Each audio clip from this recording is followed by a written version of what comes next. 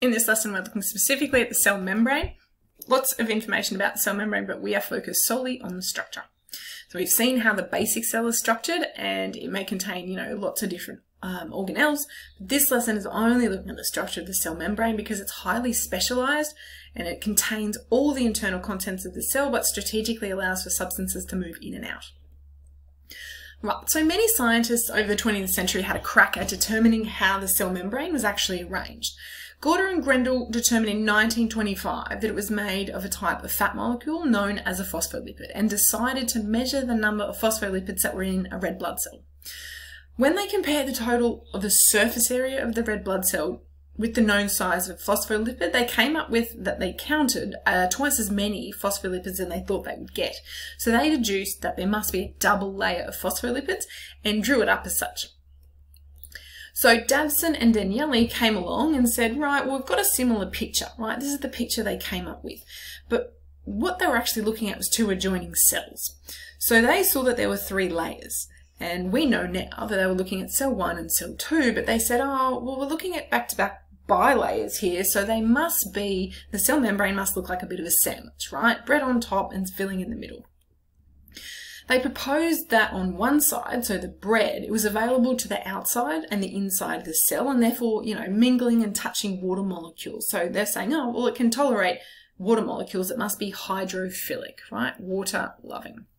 The inside part, or the sandwich filling, didn't want to be exposed to water, so they proposed it was hydrophobic, right? Water hating. They knew that there was phospholipids in there. They also knew that there were proteins, but their model had quite a few problems, not least of them being that they had no idea how certain molecules would actually move in and out with this sandwich, like kind of fortress of proteins around the outside. After playing around, this model was basically debunked, and Singer and Nicholson came along and said in 1972, this is what we think it is.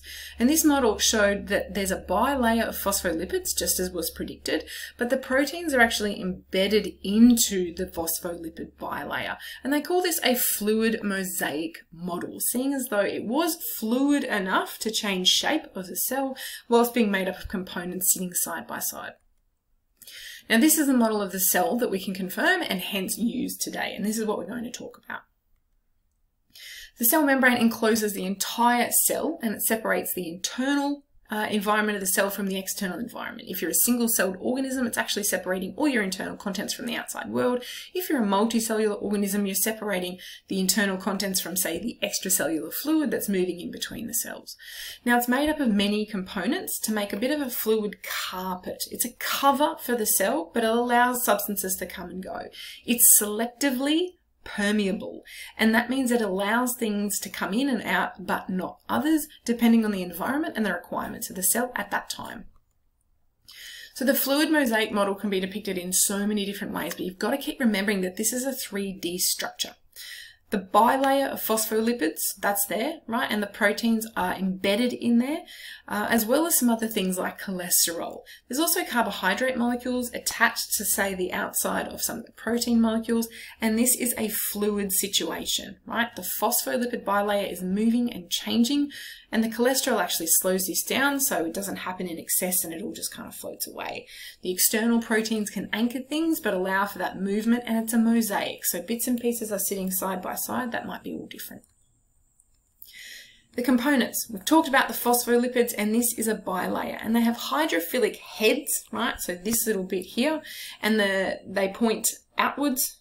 But the hydrophilic little legs arrange themselves inwards. So if you threw a bunch of phospholipids into a bucket of water, they would actually arrange themselves into this situation anyway.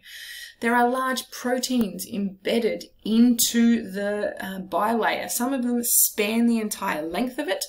They are transmembrane proteins. They are protein channels. There are also peripheral proteins that sit just on the outside of it, or at the top or the bottom of it. And these can transport substance in. They can be used for cell-to-cell recognition. They can be enzymes. They can be hormone signaling, all those kinds of things. Right, glycoproteins are proteins with carbohydrate chains attached, and they actually work with cell-to-cell recognition and adhesions for things to stick to that cell. And the cholesterol, again here, is embedded between the phospholipid bilayer to stabilize it. There's many depictions of this, but you've got to remember it's 3D, it's not 2D, it's a giant water balloon skin, it's not a doona. Now, for a cell to function and perform the basic requirements for life, it must gain nutrients from around the cell and it must remove waste as well. It's selectively permeable, so it depends on what it needs and, as to what's coming and going. And we'll look at the different ways that substances can come and go in the next lesson. So we've just focused on the structure of the membrane.